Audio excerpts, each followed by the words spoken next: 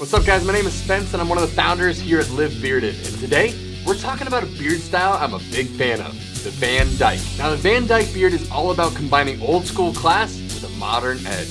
It's named after a famous painter, Anthony Van Dyke. And to me, what makes this style so cool is not just about the beard itself, but the vibe it gives off. I can't help but associate this style with some big names like Pierce Brosnan, Johnny Depp, David Beckham, and others still rocking this look. Now the Van Dyke is essentially a combination of a mustache and a goatee. You can modify it by having zero cheek hairs, kind of the traditional way, or have a more modern twist by having some 5 o'clock shadow on the cheeks and then line it up like a full beard with your cheek line, back line, and your neckline. I always recommend that rather than forcing a full beard if your cheek hair growth is really on the thin side, to embrace the Van Dyke as it's going to complement the growth that you do have. Make it uniquely you by modifying the stash and goatee section to your liking.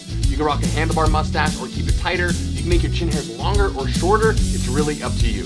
Mix it up a bit and find the style that gives you the most confidence, because at the end of the day, that's what matters most. Here at Live Bearded, we believe that having less of a beard doesn't make you less of a man, but not having one just might.